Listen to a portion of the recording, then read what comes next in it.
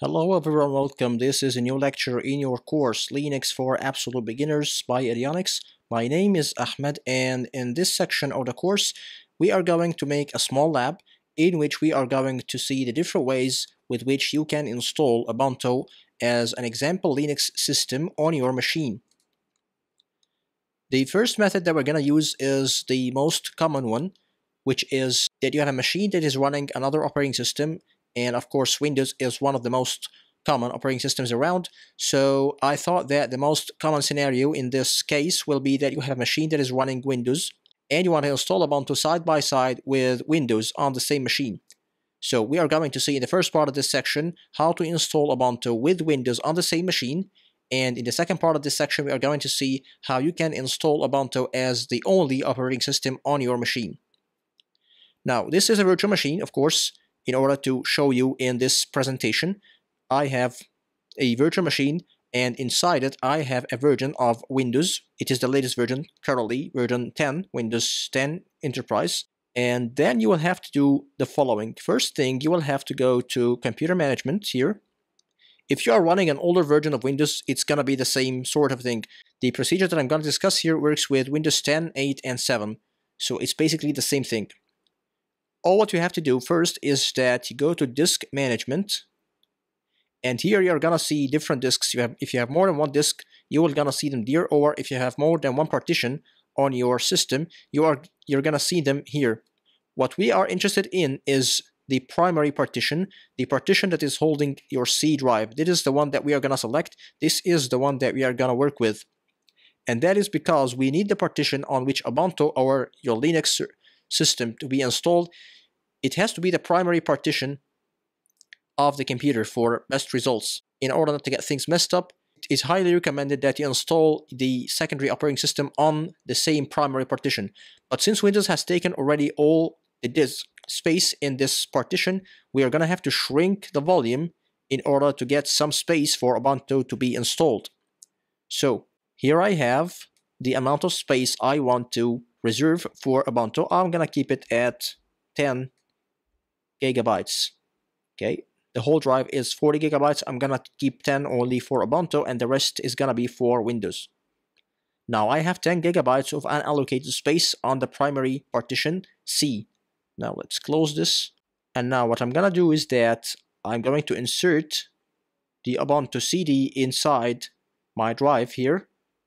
Of course, pretending that this is your drive, because I'm using here a virtual machine in order to show you, and I'm gonna select Ubuntu 16.04 desktop. This is the latest version of Ubuntu at the time of this recording. I'll press OK, and the moment I do that, I'm gonna see that I have a CD drive that has been inserted. That's perfectly okay. Now I'm going to reboot the system. Now, the moment you reboot your system, you will have to press the key that is designated by your machine to enter the setup, the BIOS setup.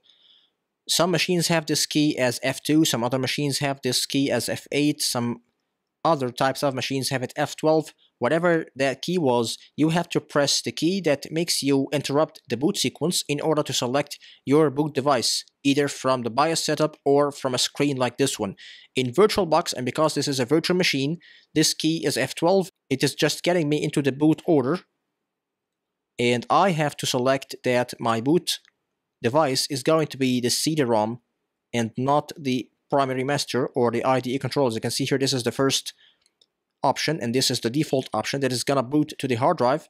But since the hard drive has no Ubuntu installed yet, it has the Windows as the primary operating system. I'll have to choose the CD. I'll press C in order to start the Ubuntu Live CD, and as you can see here, it is starting.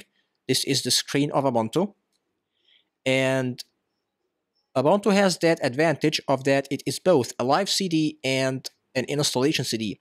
A live CD, if you haven't heard this term before, is an operating system, a full operating system that has been installed on a DVD. That means that you can run an entire operating system, as we are gonna see now. You can run an entire operating system from the CD. So as you can see here, the screen, the system has entered, and now I have two options, either to try Ubuntu or install Ubuntu. Let's see what try Ubuntu gives us. and let's appreciate the idea of live CDs. It becomes very, very valuable if you have a system that is failing, for example, or that it cannot boot to the default operating system. You can use this live CD in order to fix the problem. For example, gain access to the disks of the computer. As you can see here, if I go to the file manager, you're gonna see here that I can access Windows 10 here. It is mounted as a drive. I can access all my files in Windows. As you can see here, this is my default user. Downloads and everything. So this is one of the excellent ways that you can rescue a failing system. Imagine that you have a failing operating system, whether it was Linux or Windows, and you can no longer boot into your default system. Using a live CD like this one, using a live CD like Ubuntu, you can gain access to your files, perhaps back them up or restore or move them to another media if you are sure that this system will have to be reinstalled again, or if you want this drive formatted. So this is an excellent way to rescue the files that you don't want to get wiped out in the reinstallation or the format process. Additionally, you can even access the internet from this live CD.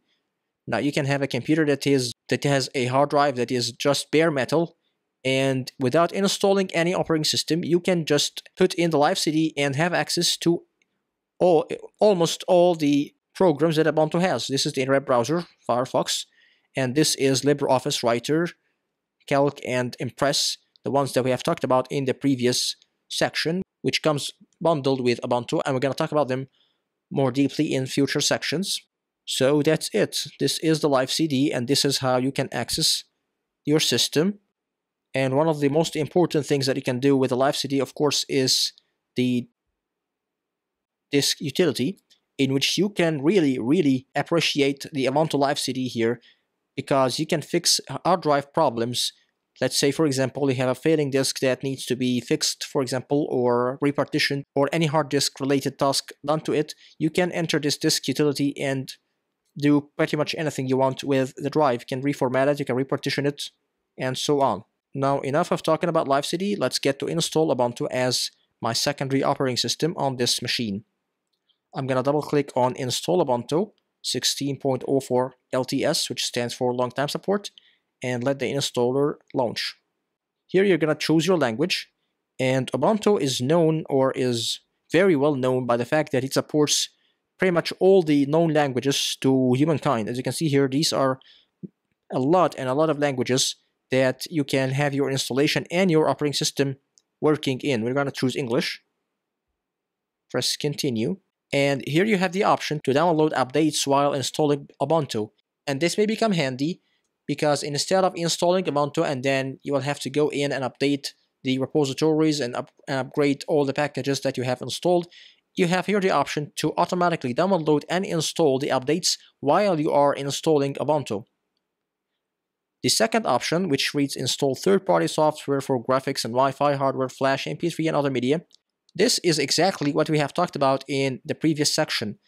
If you have a look here at this text in small font, the software is subject to license terms included with its documents. Some is proprietary, and that is what we said, is that Linux is not only a kernel, it is a kernel and a bunch of programs that get bundled with it. Not all those programs get shipped under the GPL license or the BSD or any of the open source licenses. Some of those are proprietary, as you can see here. And this does not mean that they cannot be shipped with an open source operating system or that they are not free. Okay, for example, here you have the MPEG Layer 3 audio decoding technology, which is the decoder or the codec that is responsible for playing and encoding MP3 files. And this is not an open source license. This is a proprietary license, yet it gets shipped with Ubuntu, but it is optional because some people do not like to install proprietary licenses with the systems that they intend to, for example, modify. Sometimes you want to modify the software that you have since it's an open source one and then redistribute it under a different name. So if you have other proprietary software installed in the system that you intend to modify, then you cannot redistribute it because, of course, of the license that prevents you from doing this. I will uncheck both of those options. We just want to install Ubuntu in its simplest form. And here it's asking you to unmount /dev/sda And this is the way Ubuntu and Linux in general refers to disk partitions. In Windows, partitions are referred to as C, D, E, F, G, and so on. But in Ubuntu and in Linux, it is being referred to as /dev, and /dev is the directory that contains the devices. We're gonna have a look at this directory in a later section in this course. And then SDA stands for SCSI disk. Okay, so this is SCSI disk. And then A, B, C, D, and E, and so on, it refers to the partition number or the partition location. So this is referring to the first partition or the first disk on the system.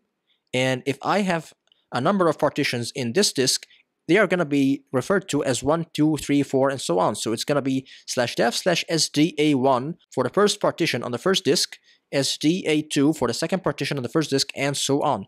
So since we have mounted this disk in order to show you that you can see the Windows files or the disk files when you open a live CD, and since Ubuntu needs to create partitions on this disk, it is asking you that it has to unmount this partition before continuing. Unmounting and unmounting are just, consider them for now as just when you plug in or plug out your USB flash disk into your system. This is exactly the same concept of mounting and unmounting drives in Linux.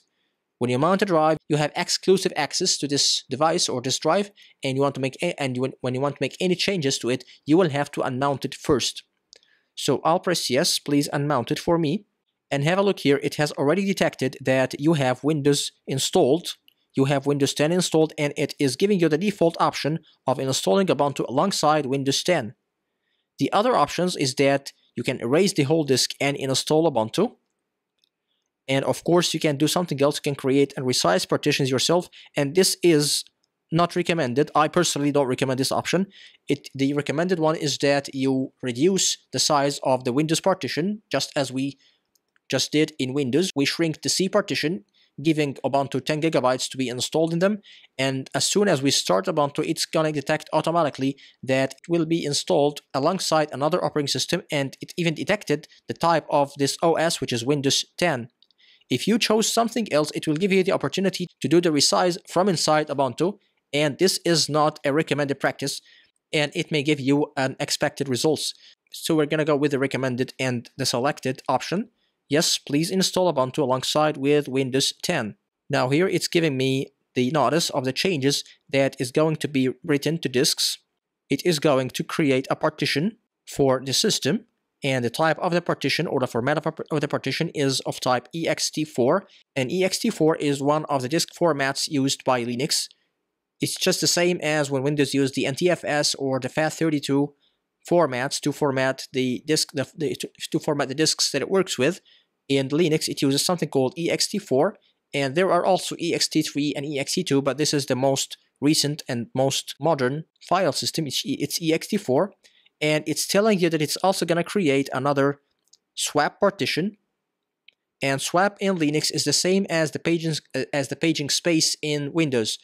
It is the space taken from the disk in order to assist the RAM when it runs out of space, and at the same time it holds the processes that are not frequently used in order just to give you the impression that you have more memory, and of course that will boost the performance. Anyway, it's going to create two partitions, ext4 as the partition for Ubuntu and another one for swap. Okay, I am fine with that. Here we're going to select our location. It has automatically selected Cairo, Egypt as my location, but of course I can select any other location on the map if I want to. This is just for my time zone. Let's continue. And here you have the option to select your keyboard. We are going to leave it at English and English US as the default keyboard. Now here you will have to enter your name, and this is very important because Ubuntu is one of the systems that takes user protection seriously. You are not allowed to log in with root, and root is like the administrator. Root is the most powerful user on the system. It's like the Windows administrator. It is the user who has all control on each and everything in Linux. So because of its importance and because of its sensitivity, Ubuntu does not allow you to log in as root. You'll have to log in with a normal user. Then from inside, you can execute the commands or the programs that needs root permission by using a program called sudo, as we are going to see later in this section and later in future sections in this course. So this is the primary user that is gonna be used for logging into the system. This is your username. I'm gonna choose a password for this user, and then I'm gonna continue. Now these are all the information that Ubuntu needed from you in order to start installation. It is going to install the system, and if we have instructed it to download and install the updates, it will connect to the internet and download the updates while it is installing.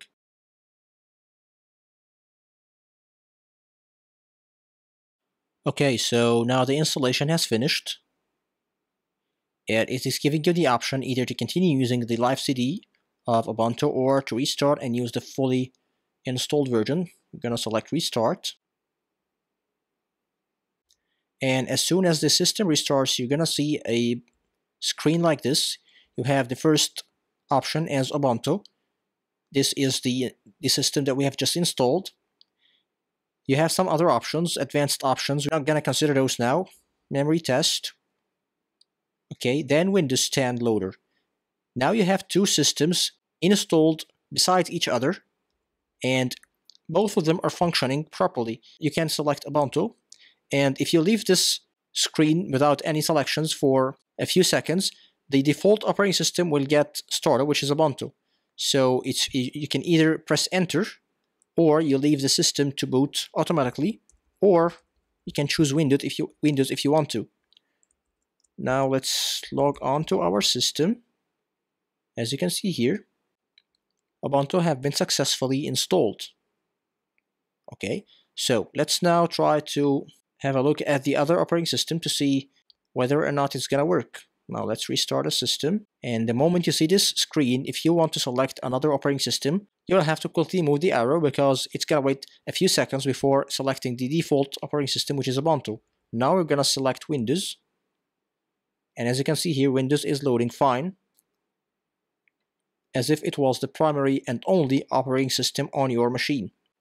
Now in the next lecture, we are going to see how we can install Ubuntu as a standalone operating system without any other operating systems on the machine, which of course is a much simpler practice than this one. So see you next. Thank you.